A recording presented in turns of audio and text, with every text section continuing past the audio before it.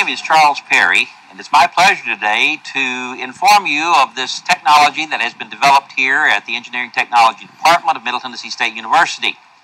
This is a plug-in hybrid retrofit kit that enables us to add plug-in hybrid capability to almost any car. I hesitate to say 100%, but most cars are adaptable to this technology.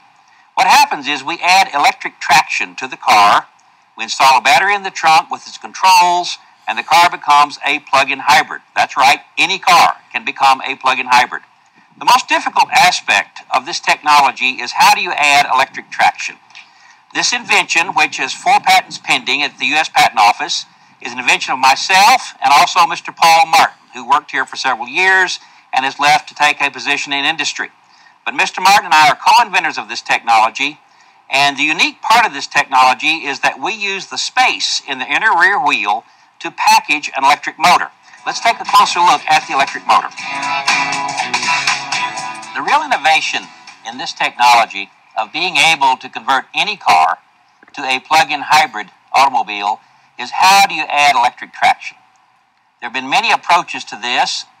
Some of them involve interrupting the drive shaft if it's a rear-wheel car. Others use a technique where they drive through the lug nuts, but we wanted a technique by which it was transparent visually and also performance-wise. So what we have done is taken the space that exists around the rear wheel brake structure and packaged a DC brushless motor.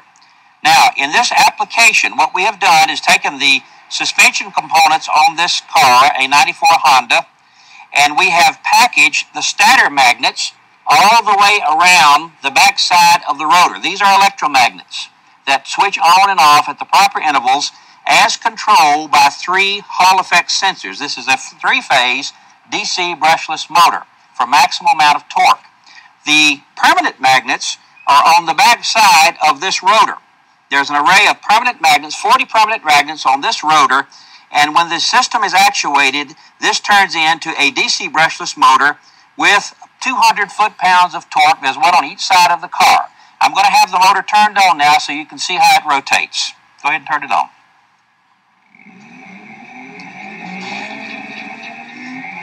Now this is in static operation. In actual operation, you start accelerating with the car, then the traction motors turn on and supplement or augment the traction provided by the gasoline engine, thereby reducing the amount of gasoline required. In actual operation, this system will double your mileage in town. So you see and both sides are running, both sides are identical. All right, you can turn the motor off now. Thank you.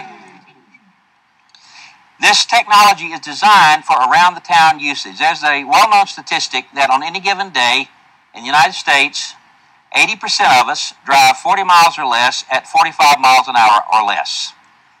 That is the market that this is designed to go for. Those of us who just drive around town. What happens when you get out on the interstate and go above a certain miles per hour, the system will automatically cut off and becomes transparent. When the system is not operating, the wheel turns just like it normally does, and you don't even know it's there. Packaging of this motor without modifying the wheel mounts on the car, just as you see, this is the rotor. This is what we've added. It wraps around the brake structure, and then we just add the wheel, and the car operates as normal. Now let's consider the battery pack and the controllers that are mounted in the back of this vehicle.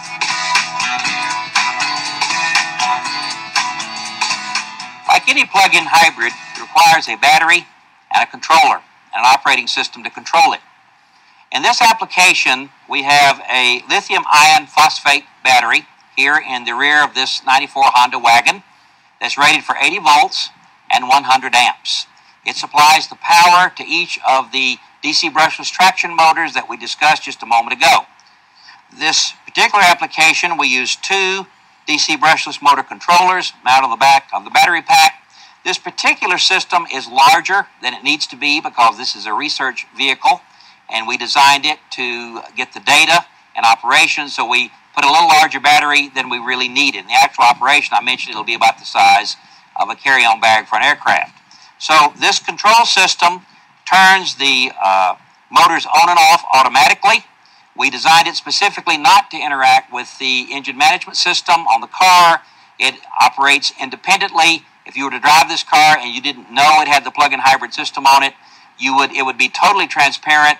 All you would notice is that when you take off, you may notice you don't have to press the accelerator quite as far because the electric traction comes on and augments the power needed to accelerate. That's the whole principle of how this works.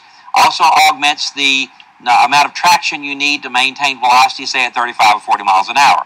As I mentioned earlier, in hybrid mode, which we have proved with this laboratory prototype, it doubles the mileage while you are in hybrid mode. So this is all off-the-shelf components. There's really no great innovation in the battery or the controllers. These are off-the-shelf components. As I mentioned earlier, the innovation that is patented is how we add the electric traction.